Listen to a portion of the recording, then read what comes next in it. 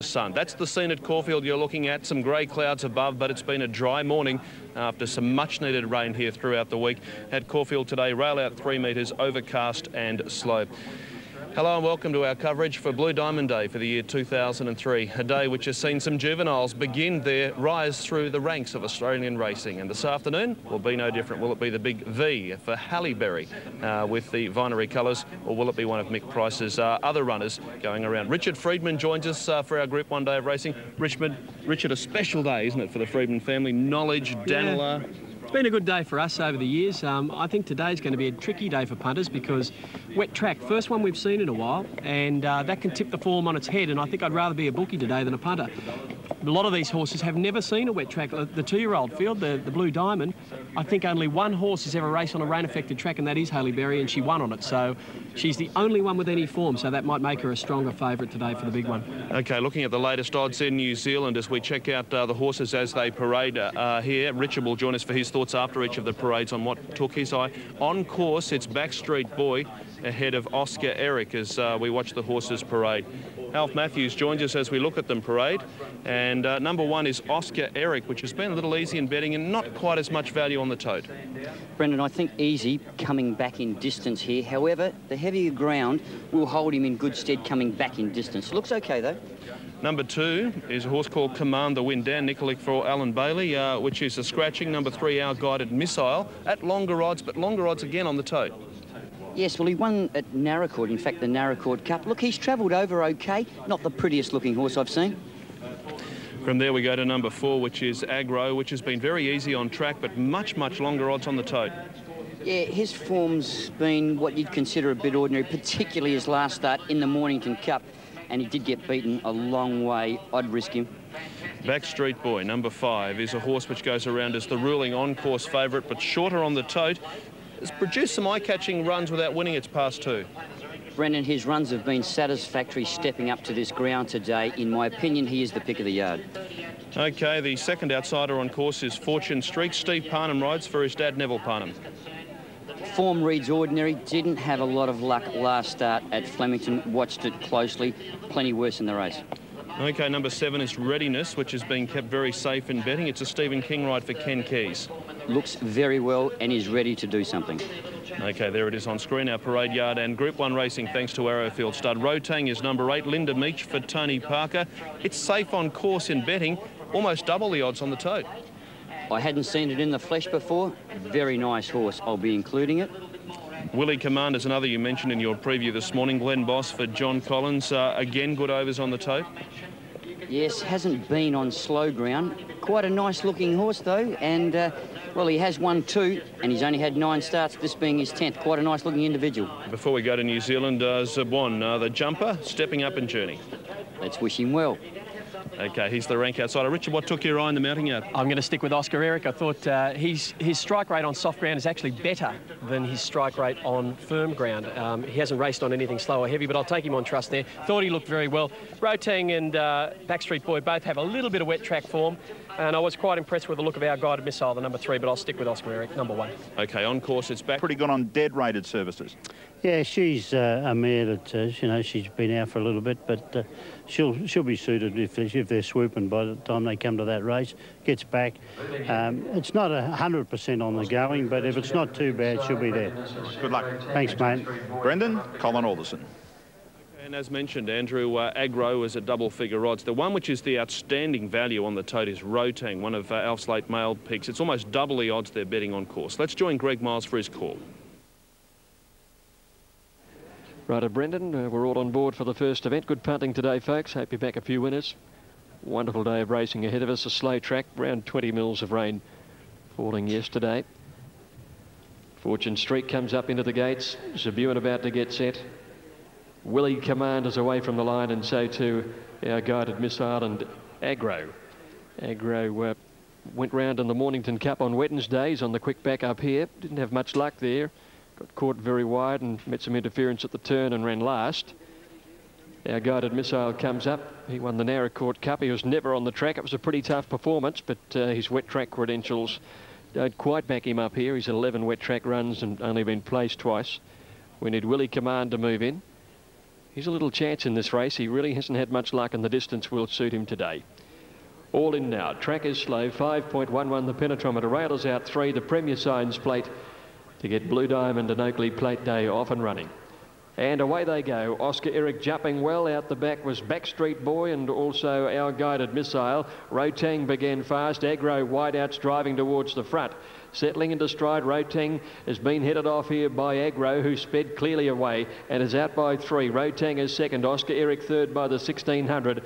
2 lengths then to Willie Command, about a length away Fortune Streak on the outside. Readiness the fence, and then came Backstreet Boy. 2 lengths to Our Guided Missile and Zabuan as last of all. Agro setting a good tempo out to the 1400. He's 3.5 clear.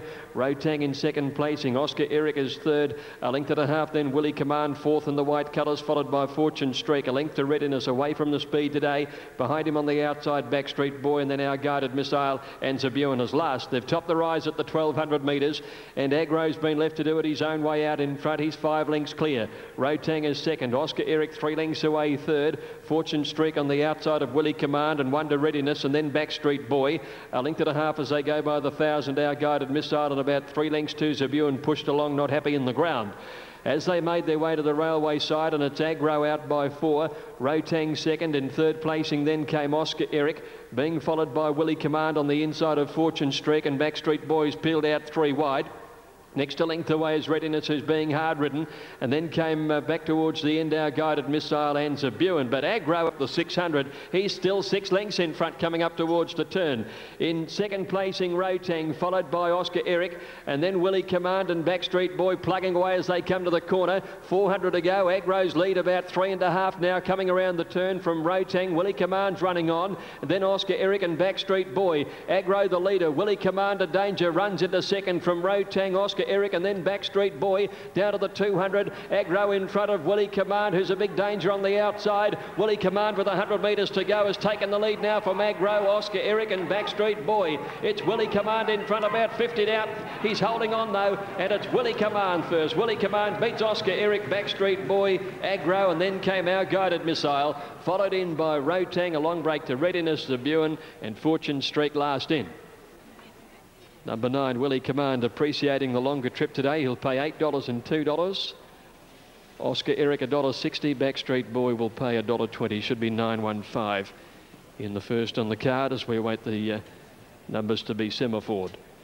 Yeah, he really did appreciate the trip, and he has handled the ground beautifully without any problem whatsoever. 4-year-old, only his 10th outing, trained by John Collins, ridden by Glenn Boss, who always manages to pick up a race when he comes down to Melbourne. Willie Command just got into some trouble the other day. And his only wet track exposure before this, he did win a race in New Zealand over 1,400 metres. Agro ran along at a solid pace early, but he was picked up about 100 metres from home. Oscar Eric, just another genuine performance. Backstreet Boy, touch on the disappointing side, I thought. He worked home well, but he was never close enough to win it. 9.15 on race 1. Race 2 is the Schweppes Cup at 12:40. Richard, Willie Command, Glenn Boss got the pace set up in front, and from there on it was a one-horse race. It was a lovely ride by Glenn Boss. He just took the soft run in behind a few of the horses that were chasing Agro, who set a nice strong pace, and he pulled out just before the corner, eased him into the centre of the track where he made his run, gathered up the leader, and just held off Oscar Eric, who was finishing on quite well. Oscar Eric, he was just grinding home like he does, and Backstreet Boy was making ground late, but was never any threat of challenging the winner, Willie Command. And Agro held on for 4th, so a gutsy performance from the tearaway leader. Yeah, it certainly was. Obviously, Agro likes a little bit of soft track, and Willie Command might be a wet tracker for the future. Oh, Backstreet Boy, hey, he's going to be an out-and-out stay the way he plugs the way to the line. Yes, he might. He might ride some very long races, but they don't run too many of them. Willie Command, you've seen your dividends for the first race on the card. Now, New Zealand ratings you're looking at, the 7th race. 3 points over there at the moment for National Treasure. Forum Floozy's eased a fraction, but only just. Miss Bowie around the same odds as the tote on track. A fraction unders you're getting for Figuretta. She's eased on track. And down the bottom there, Sky Tripper has been pretty well supported on track, but big overs there on the tote now, Sky Tripper. So there's been a bit of a nibble for the 9, and Dandify's easy now, so it's unders on the tote. But Forum Floozy still the short price favourite at $1.80 as they head to the start for the first. Okay, grabs the return of Victory Vane, the much lauded 2-year-old who sort of went missing in action during the spring, Richard. I want to see Victory Vane perform this time in. I've seen 2-year-olds do this before, as we all have. They have their bright, shining flash across the sky and then they disappear. It may not be the case, but I think you've just got to wait and see. We'll see how she goes this afternoon. Also, Half Hennessy, who there was quite a boom around, who raced and placed against her in the Champagne Stakes. But for the first race on the card, Forum Floozy's all of the rage. Figurettes is the second pick in betting. And Dandify firms in all of the time. Longer odds on Super Tab. Just take note today with quaddies, they kick off late. Caulfield, it's race 5. Cheltenham, race 4. Randwick, it's in race 5 onwards. And likewise, we kick off with the first leg at Doomben, race 4 onwards. All in Randwick. As Film walks in, and National Treasure resuming today will be the last into the 1,400-metre gates. The Energy Australia Handicap. Opening a big day of 9 races at Royal Randwick. National Treasure being handled by Jimmy Cassidy, and she walks up now. National Treasure is in, and they're ready to hop. Racing this time, Dandify a little slowly away, and the Forum Floozy jumped quickly, so did Sky Tripper, and bustling up on the inside is Miss Bowie, and Film is not far away, followed closely by Punt on Danehill, and then Figurettes followed by Octessa. Second last is Dandify on 2.5 National Treasure.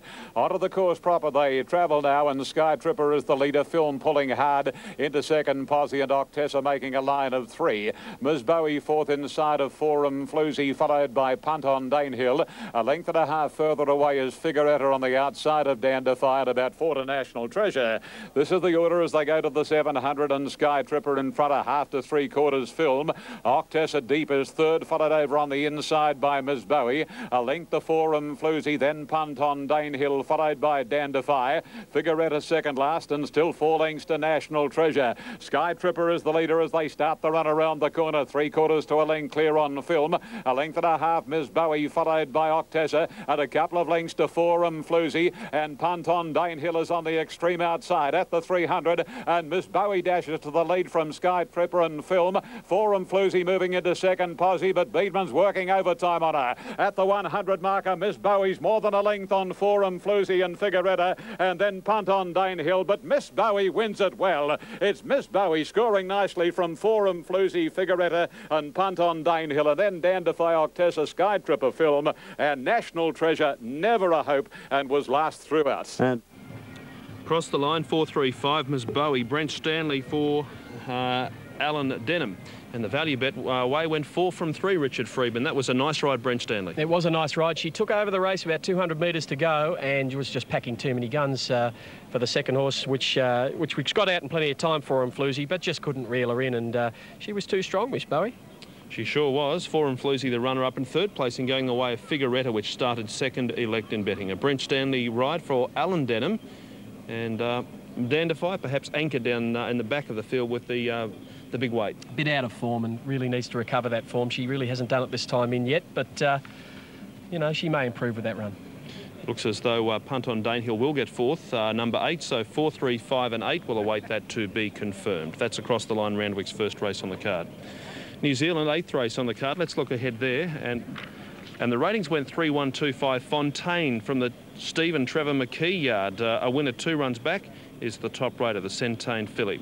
Latest check of betting figures. Now, Fontaine, this runner check of betting looking this way. The ratings full order, 5, 6, 2 and 3 equal third pick. Second race is the listed event on the card. Darren Gauci settles up with a host of good chances this afternoon. Of course, later on, he's hoping Hammerbeam can be successful in the Blue Diamond. In this next race, he rides Mythological. I am. She's done really well since her race, and she can't do any more what she's done. She keeps... All third picks, Mythological and Step Ahead. Mythological slight value, and outside of those, Gold Attire is in betting. And Conspectus. Conspectus is similar to what they're betting on course, but Gold Attire, if you like it, is at much longer odds. Now, at Cheltenham, as we look ahead, ratings went 3 from 2 and 5, then number 1, and there is a value bet in application for the first race. Quaddie kicking off in race 4. Note first fours, all races New South Wales today, Metropolitan. And at Cheltenham, we have Unitab first fours on races 4. And also go right down to race number 7 as a Unitab first 4 as well. Greg Miles as they call them into line. Dominate the race. Right, Brendan getting ready here now. And moving up as Wild Heart next to Gold Attire. Gold Attire in blinkers first time this afternoon. Big SA stepping out from a maiden win, as impressive as he was at Bendigo. Step Ahead's been easy on the market today. He's sweating up pretty badly this afternoon. I don't know whether I've seen him do that as freely as he is today anyway. Mythological's moved up. Here's Step Ahead, who's broken out in the sweat, about to link in. And Storm Prince has the outside barrier. He's beaten 2 of his main rivals here at his last start, Lord Volksrad and Step Ahead. And he's been on wet ground and won it. That's something well in his favour today. Lord Volksrad had good support. In fact, at one stage of betting, he held favouritism. But he's not been on a wet track. See how he performs today. Storm Prince moved in. So the listed Schweppes Cup field is set to go.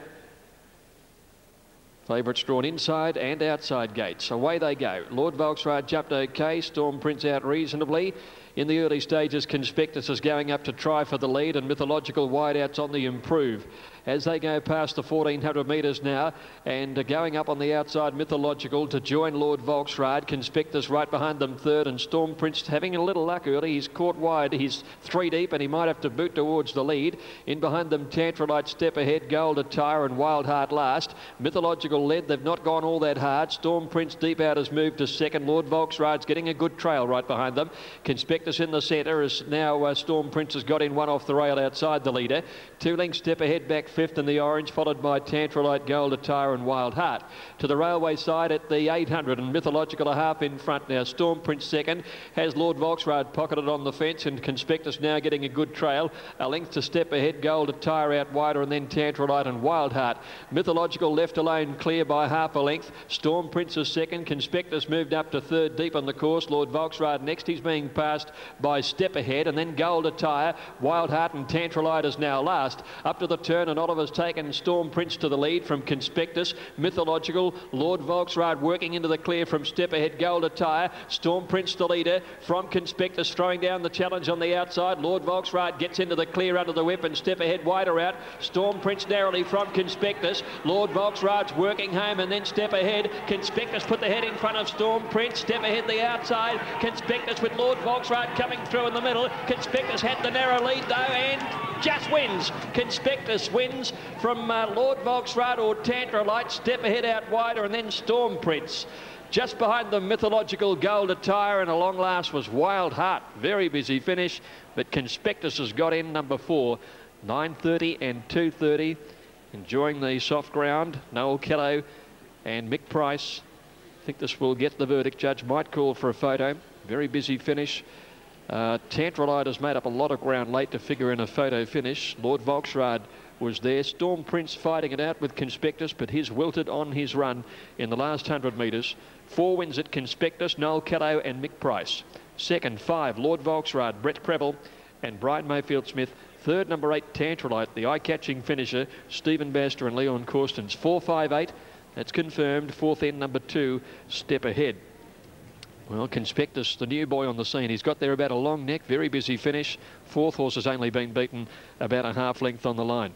Storm Prince disappointed. He did have to do some work early, and that's told on him over the concluding stages as he's weakened out behind the first 4 over the line. In fact, he was officially 5th. 4, 5 and 8 on race 2. Third, the Angus Armanasco at 120. Gee, we're looking forward to that race. And fourth here has gone the way of number 2, which is Step Ahead. Fifth has gone the way of number 3, Storm Prince, which Richard looked to have its chance cornering up, but just overpowered the last stages. Yeah, he had to work a little hard early. He had to cross from that outside gate and probably made him a sitting shot, and he's drifted back to the rail too, which probably would not be the best place to be. But the second horse was off the bit chasing before the corner, and he's kept going well. It ended up going to the lead there, Conspectus, and it was a strong win in the end. Mick Price having an extraordinary run. But, and Noel Callow, not to mention, won a Magic Millions in Adelaide during the week, won a couple last Saturday in Adelaide. Yeah, no, they're having a great run together, and Lord Volksrad, well, he's proved expensive for punters again. Not beaten far, but beaten just the same. And off Matthews ruining once again, Lord Volksrad being beaten. So that is the concluding stages. Storm Prince, green sleeves and green cap there, overpowered late as Conspectus collects the cash in the first of our stakes races from here. Now at Cheltenham, let's look ahead. First race on the card is over the 1,812 metres. Ratings going with Running Game here, the Gary Kennewell runner. And Morfordville winner last time out where it beat home Rations. Took off a long way from home on that occasion. So as Noel Callow resumes here, we look ahead to Randwick, second race on the program. It's due to go 15 from now. Silent Impact tops the ratings ahead of 3 Princess Adelaide, the 2, which is Ears Ronnie, and Regal Alliance number 4. So 1, 3, 2 and 4 as we hear from the trainer of Silent Impact. Well, coming into this second event at Randwick today, Gerald Ryan trains Silent Impact, and you're backing him up quick. He ran last Saturday, Gerald. You must be happy with him. Yeah, that was done very well, Chris, and he's a bit hard to train because he's such a hard puller at home. We only poke around quietly with him off the pony and ride him every second day and that, but no, the horse has done well, and he's getting back to something like his right journey and to sting off the track. No, I expect the horse to run pretty well, really. Yeah, well, he's got the top weight. He's got to carry that through this slow ground. What do you make of the track so far? Well, after watching the first and listening to it going past, it didn't sound nowhere near as bad as I thought it would. We've had a lot of rain at Rose Hill this morning. They've had, what, 43 mils or something for the week here, but I think also going to have to be able to handle it. And not a bog, but they're going to have to be able to handle it. Well, how's Clangalang going to handle things first up in the Royal Sovereign? Well, he's never been on a rain-affected ground. He has trialled on it and trialled fairly well on it. You know, horse first up with 58.5, you'd still like to see him on top of the ground where it wouldn't bottom him out, but no, they'll run along quick up front. He'll get back, you'll find the line good. The horse has come back well. Now, have you had a little chat to Bello Senor? Is he going to go okay first up? He's a bit of a nutcase sometimes. Oh, he can be, but last time in, when he came to Sydney, he raced really well and consistent, and he has got... They're racing this time. Lord Volksrad and Conspectus bounce quickly here from Tantralite, who's going back. Mythological and Storm Prince are pushing forward out deep. Wild Heart just off them when they settle down, step ahead back in the middle. Lord Volksrad up on the inside of Mythological and Conspectus back in the middle. Storm Prince is fourth out 3 deep from Tantralite, step ahead. Then Gold Attire and 2 to Wild Heart.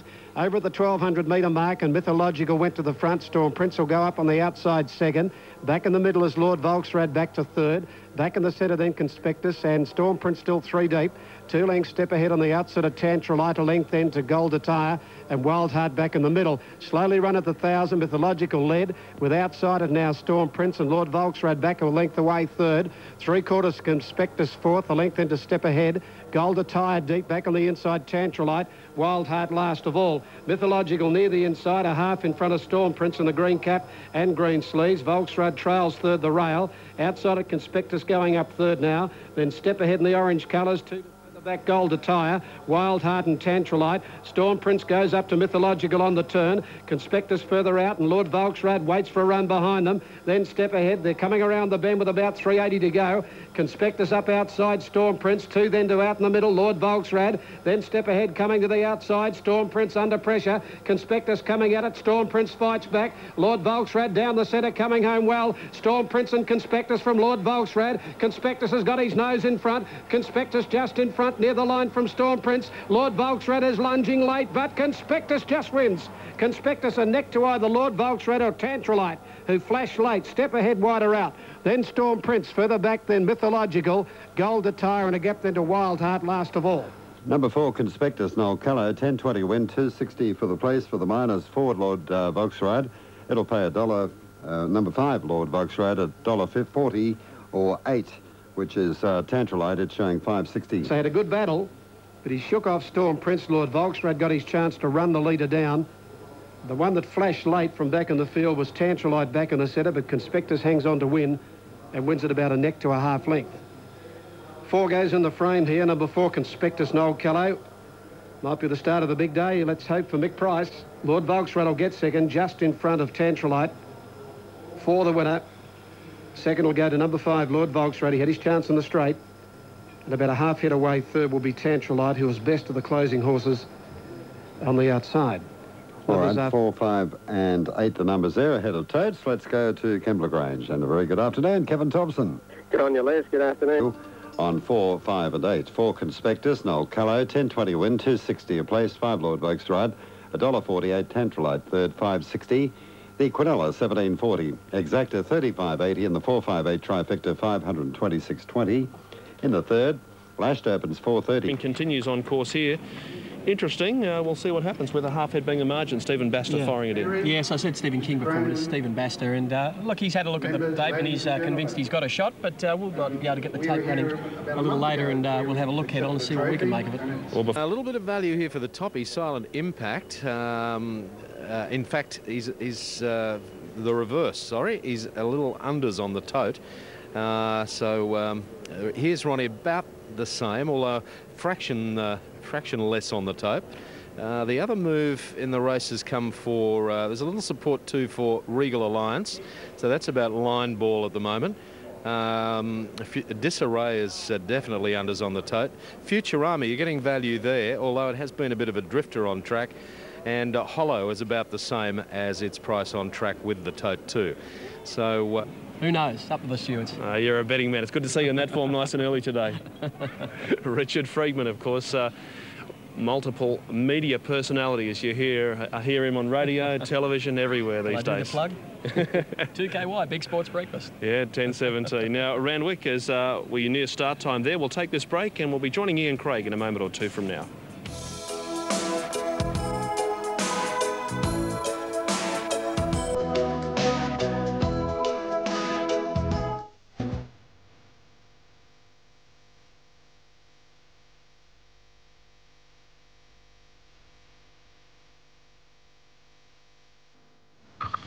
We're on the countdown to Randwick's next race on the card. As you can see, there's been good support for Silent Impact on the tote. We have a riding change for you. Comes along in the third race on the program. So that's the latest news on Randwick. Gerald Ryan goes around with Silent Impact here, and it's come in a couple of dollars on the tote, as you may have seen. And this horse by Casual Eyes hasn't won for a while. It's only won 6 of 56, gets its chance today on Rain Effect the ground, which it has placed on previously. Ears Ronnie's the total elect. Hollow continues to firm, and Silent Impact likewise.